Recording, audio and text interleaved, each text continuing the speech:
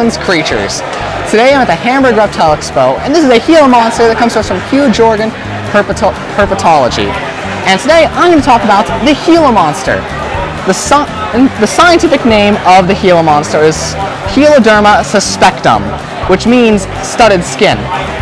And the name Gila comes from the Gila River Basin, where they were once plentiful. They are from the scrublands and succulent deserts of the southwestern United States and northern Mexico. They are a fairly large lizard, being able to reach lengths of 22 inches, and they are fairly heavy for their size. They have beaded skin with a reticulated pattern that is a combination of black with orange, pink, yellow, or white, with orange being the most common. This one also has a bit of pink on his head.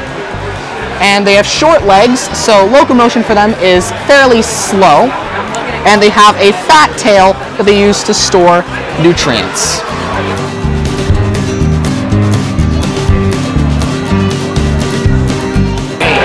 They are very long-lived, with their wild lifespan being up to 20 years, and in captivity they can live up to 30 years old.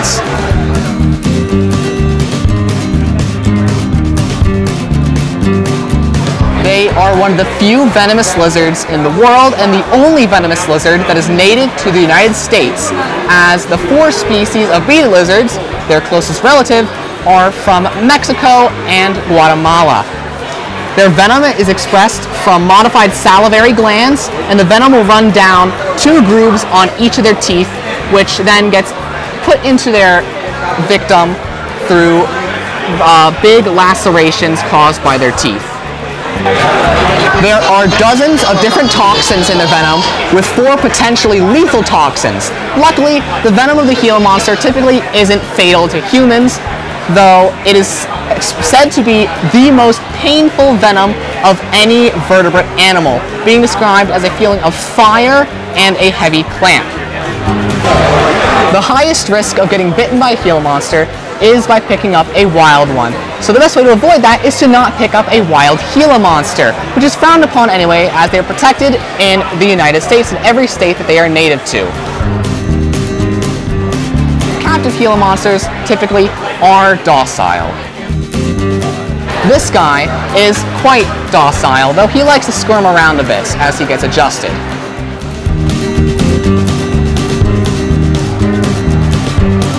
Gila Monsters are shy animals that typically like to be left alone. If they're confronted, however, they will bite, and they typically don't like to let go without intervention. If 2 competing monsters meet up, they will start fighting by biting and scratching each other, though this usually doesn't harm the lizards as their skin is very tough.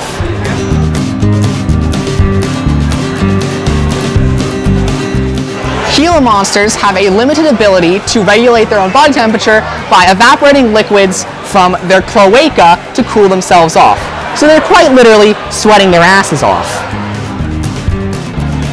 In the wild, they are very opportunistic feeders and will eat pretty much anything they can get their mouth around and catch, such as the eggs of birds and reptiles, small mammals, small birds, reptiles, amphibians, and invertebrates, which are often crushed to death or eaten alive. They will also eat carrion. They are considered a threatened species, but in 1952 they were the first venomous animal to be given legal protection and are protected in every state in which they are native. Despite being venomous, Gila Monsters are often sold as pets and can make great ones at that if they're cared for correctly. They need a very large enclosure, with a 4x3x2 being adequate, though larger is always better, especially for keeping multiple together.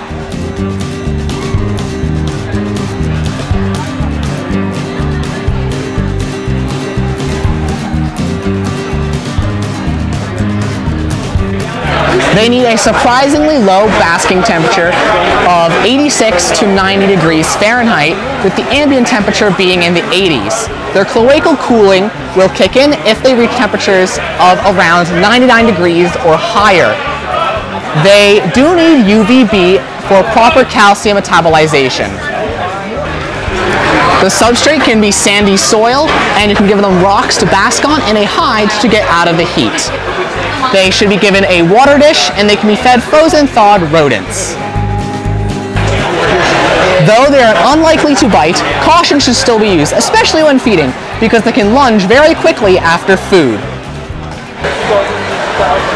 So that is the Gila Monster. Gila Monsters are awesome animals that are really cool looking and fearsome.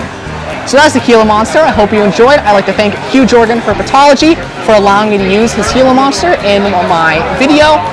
And I hope you enjoyed, and I hope you learned something. So thanks for watching. Subscribe to my channel, like my videos, and I'll see you next one on Colin's Creatures.